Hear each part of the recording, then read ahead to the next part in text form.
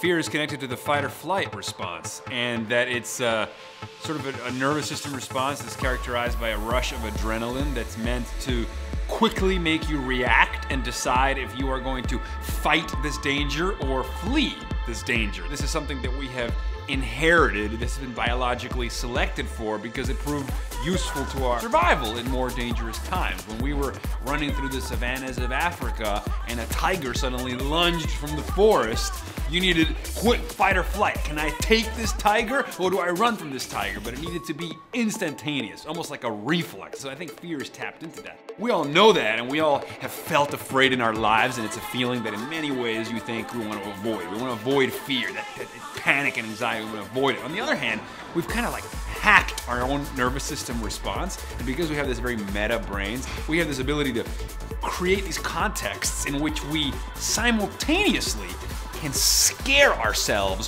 while knowing that we're safe. The appeal of scary movies.